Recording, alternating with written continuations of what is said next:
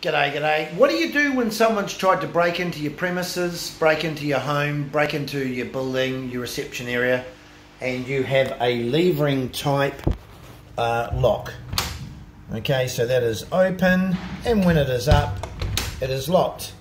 Well, I'm not going to show you how they did it. No, I'm not. But I'll show you how we've stopped them from any further things happening. Well, on the end of the door is a curved bit of the handle, and they've tried to come down from up above, and they've actually looped around it, and they weren't too far away from getting the door unlocked. But now they'll never ever do it again, because quite simply we've cut it off. The door still functions correctly, still works fine, but they can't get anything looped around a bendy piece.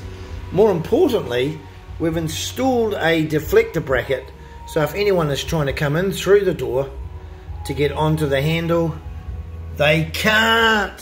What a good idea. Well, it wasn't mine, it was Tony's. Tony gets the credit for that one, if we need to go giving credits out. So wherever you are, look at your door handles. I'm talking about door handles, exterior door handles. If we're talking about an interior door handle on an interior door, it's not a problem. And this door is going to be very shortly having another lock put into it, just so we are a little bit more secure. And we've got a couple of other things up our sleeve which I'm not sharing with you, but you wouldn't want to come in here again. You wouldn't want to try and come in here again. Whoever you were, I forgive you, but you need to stop what you're doing, because it's not okay.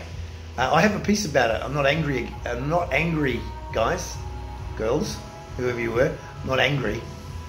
I'm not. I forgive you, but just stop what you're doing. Anyway, there's a couple of little tips.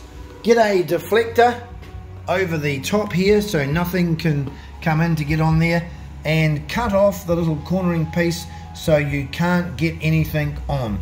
If anything was to go on there, it's going to slip straight off. So there we go, couple of pointers for you. God bless you. See you later.